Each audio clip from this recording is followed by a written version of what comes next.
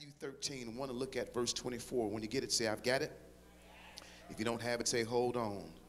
You shouldn't be saying that. You ought to know where Matthew 13 is. Starting at verse 24, reading from the King James Version, you will find the word of God reads on this wise.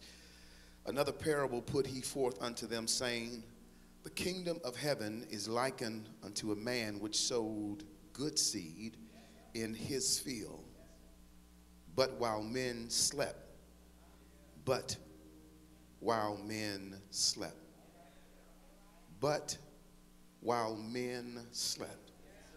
his enemy came and sowed tares among the wheat and went his way. But when the blade was sprung up and brought forth fruit, then appeared the tares also. So the servants of the householder came and said unto him, Sir, didst not thou sow good seed in thy field? From whence then hath it tares? He said unto them, an enemy hath done this. An enemy hath done this. An enemy hath done this.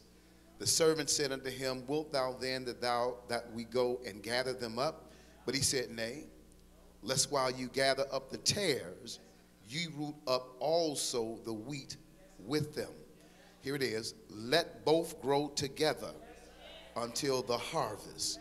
And in the time of harvest, I will say to the reapers, gather ye together first the tares and bind them in bundles to burn them, but gather the wheat into my barn.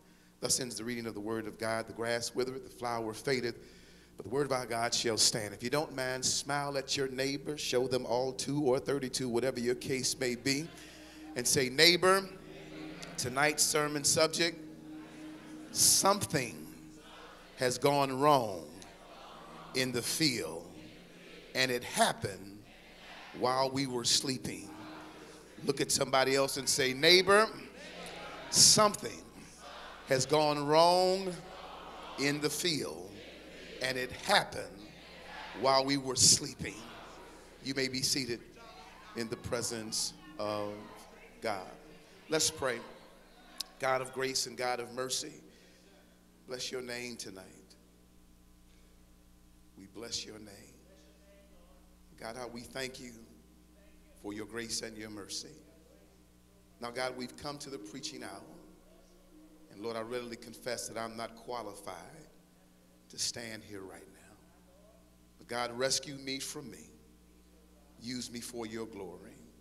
To the end that you may be glorified, the saint may be strengthened, and the sinner may be saved. It's in the precious name of Jesus Christ we pray with thanksgiving and anticipation. And all of God's people said, amen. Washington Irving, at the turn of the American Revolutionary War, before and after, was the author of a very interesting, very familiar story, the story of Rip Van Winkle. Rip Van Winkle was a Dutch villager who lived at the base of the mountains of New York Catskill Mountain. Rip Van Winkle was a good guy, but he was a bit lazy as it relates to his farm and his home. He was loved by everyone except for his wife. And one day, Rip, in an effort to get away from his wife, decided to climb the mountain. And as he got halfway through the mountain, he came in contact with some strange men that were wearing some strange clothes. And he drank some of their strange liquor. Rip Van Winkle fell to sleep under a shade tree for 20 years. 20 years after he wakes up, he discovers that the world is no longer the world that he once knew. And as he makes his way down that mountain, when he gets to the base of that mountain, there was an inn on the Hudson Bay that when he went up that mountain, there was a picture of King George III. But by the time the 20 years had passed and by the time he got down, there was a picture of George Washington. His wife had died and all of his friends had been killed in the Revolutionary War. Rip Van Winkle discovered that the world was no longer the world that he once knew. As a matter of fact, he recognized that something had changed in the world. People had not the same morals and principles. Their principles, practices, and their perspective of God had changed. They were not people that believed in God the way they once believed in God. Things had happened in the world, and Rip recognized that it happened while he was sleeping. He discovered that something had gone terribly wrong in the world, and it happened while he was sleeping. It's not indeed too far removed to suggest that even 20 years ago, what we see today, that much has changed in the world. There's not the same morals or perspective as it relates to even when I was a child, but things have changed. Where did it become normal for men to marry men and women to marry women? It's a new normal in the world. And even after 65 years after the civil rights movement, things have changed. As a matter of fact, you could help me preach this. Look at your neighbor and say, things have changed. That's the wrong neighbor. Look at another neighbor and say, things have changed.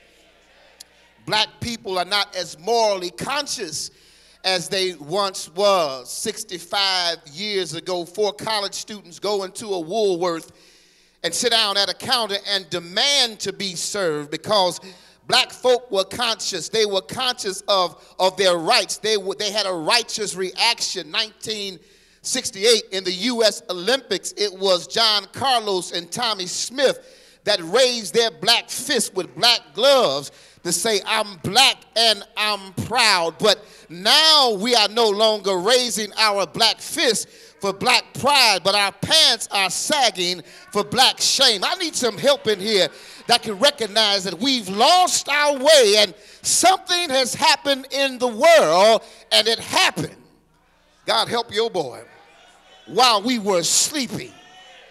There's no longer respect for our sisters like there was. You tell me how an R&B singer for 30 years can rape and pillage and pedophile young black women. You mean to tell me, folk, I just realized it now? What happened for the last 30 years? Something has gone wrong in the world. The world does not have the respect for the church or the preacher like it used to have. Something is going wrong in the world. As a matter of fact, help me preach this. Look at your neighbor and say, it happened while we were sleeping.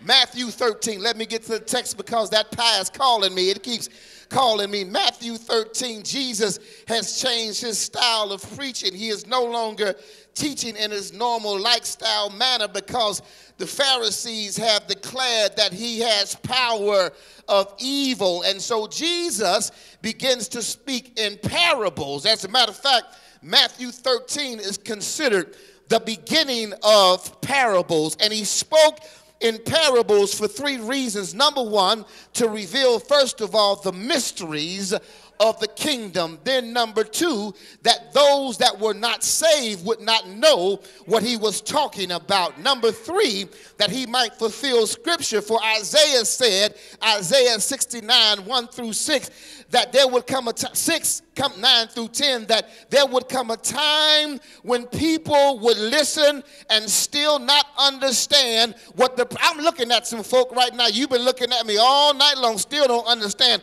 what. Just nod your head if you understand what I'm talking about, because we're living in a time and day where I could be talking and you still don't understand what I'm saying. But listen, if you listen to the words of this text, Jesus is giving a parable. In Matthew 13, there are 2 parables. The first parable deals with what we hear, but the second parable deals with what we see. And in the second parable, he places it in terms that these hillbilly Galileans could understand exactly what he was talking about. So he used an agricultural term to put the hay where the horse can get it. And he tells them in verse 24 that a farmer has good seed, and he gives it to his hired servants. And he gives it to his hired servant that they might plant good seed. And he wants good seed because he's expecting a great bumper crop. And so he gives his workers the seed because that's all that the farmer has is good seed. And they go out and they plant the seed. But that night, after they had planted good seed, the text says that an enemy crept in. And among those good seeds, he sows bad seeds. And over a period of time, the workers observed something. They noticed that something had gone wrong in the field because they knew that they planted good seed. But as they began to look at that growth, they noticed that some weeds. See, I said weed this morning in my church. Everybody woke up. Some tares were growing along with the wheat. And they go to the farm and says, did not we sow good seed? Farmer said, that's all I got. All I got is good seed. Then they asked, then why then have these tares grown up with the wheat? And the farmer's response was, an enemy had done this. As a matter of fact, help me preach. Look at somebody and say, the enemy has done this. And so the worker said, well, then can we just go and just pull the tares and the wheat, or the tares so that the wheat? Farmer says, no. Let the wheat and the tare grow together. Let the backbiter and the blessed grow together. Let the grumbler and let the gracious grow together. Let the hater and let the holy grow together.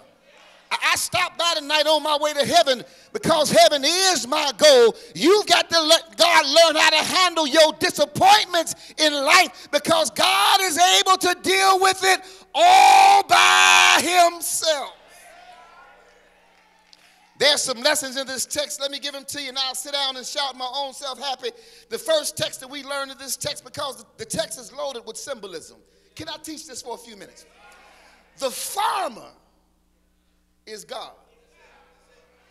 The seed is what's been sown in our heart. The workers are God's true workers in his vineyard. The enemy is the devil.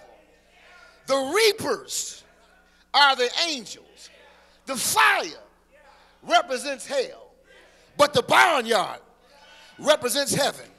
And I need some folk in here that have some hope for the barnyard tonight, that know that you don't want to go to the fire, but that your eyes are fixed on the barnyard. This text teaches us that there are times when even God's people get spiritually asleep. Over the course of the last 2,000 years, systematic theology has changed. And has it changed because God's word has changed? It has not changed because God's word has changed. It's because the church has not been a good steward over handling the precepts, the practices, and principles that God has laid out to us. The question tonight is, how did this happen? An enemy has done this. An enemy has done this. Enemy has crept in. He has made his way into the church. And now the church has lowered its standard.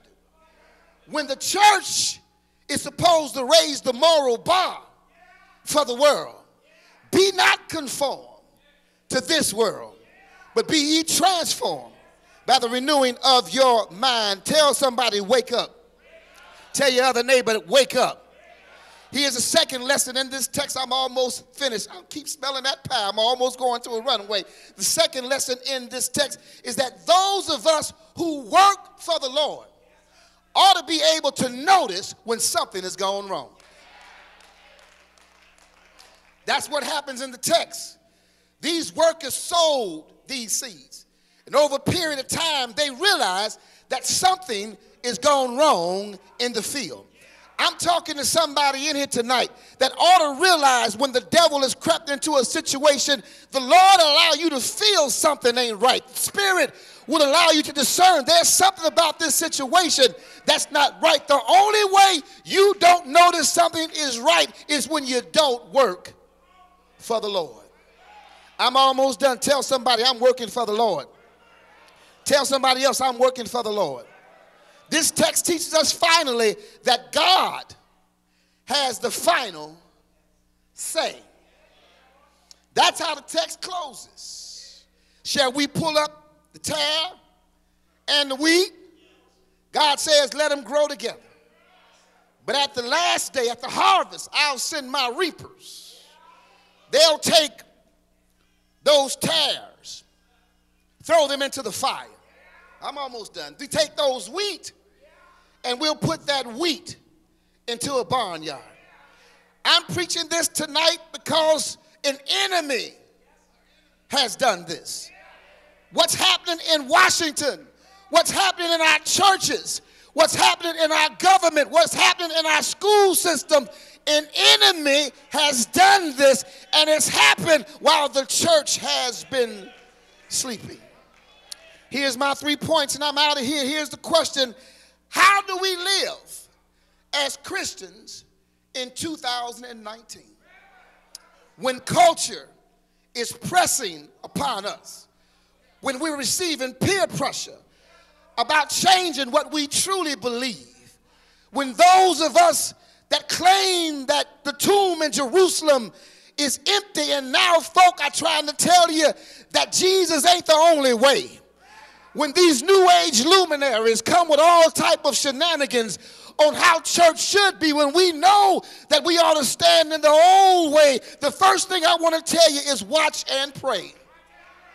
I'm in the text.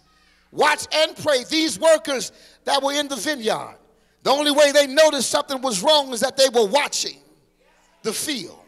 And when they noticed that something was wrong, they went and told the master about it. I want to suggest the first thing you want to remember is watch everybody and watch yourself.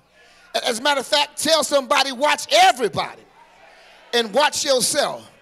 The devil is sneaky. The devil is subtle. And listen, before you really judge R. Kelly, we all got some sin in here. All of our sin just ain't been exposed. Come on and help me out. I'm looking for somebody in here that can testify. I haven't always been in church on a Sunday night, but by the grace of God, come on and help me out. He's brought me a long way. And if we're honest tonight, we ought to thank God for the sins that other folk don't know about you, because we serve a God that's gracious to cover our sins. Tell somebody, watch and pray. If we're going to live in this world, in a Christian world, in a Christian manner, in 2019, even in our churches, you don't pull the weeds. I know you may want to. I know that there are some folk in this world. I know there's some folk in your church that can work your last black nerve. But you've got to let the Lord handle them. You got to let the Lord deal with them. Can I tell you tonight that the Lord can handle your enemy better than you can? Fret not thyself because of evildoers, neither be thou envious against the workers of iniquity. God can prepare a table before you in the presence of your enemy. Hey, don't pull the weeds. I'm done when I tell you, let your light shine. Don't just be the church on Sunday morning, but be the church after the benediction. Be a Christian on your job. Dr. Martin Luther King said that darkness does not drive out darkness, but it's light that drives out darkness. I'm going to let my little light shine. Got to let it shine all on my job. got to let it shine all in your home. When you leave here tonight, don't be ashamed to let your little light shine. Tell somebody you've got to wake up and let your little light shine. I thank God tonight for my little light because Jesus gave it to me. And I've decided that I'm going to let my little light shine. And it has to shine not just on Sunday morning, but it's got to shine all through the course of the week. And I'm looking for somebody tonight that don't mind testifying. I don't mind letting my little light shine. Do me this favor tonight, and I'm in my seat. Just ease your hand in your neighbor's hand and say, neighbor. Oh, neighbor. Say, neighbor. I know a man that's from Galilee. When I was in trouble, he set me free. Son of David, seed of Abraham, stone you down of the mountain, meek and humble lamb. Is there anybody in here that don't mind testifying that I'm going to stand on the word of God? And the reason I'm standing on the word is because living he loved me, dying he saved me, buried he took my sins far away. But that's not how the story ends. Can I go higher? Is there anybody here that don't mind waving your hands and say it was early Sunday morning? He got up from the grave and he had all power in his hands. Is there anybody in here that knows he has all power to change the world? Ain't he all right? Ain't he all right? Won't he make a way out of no way? Say yeah.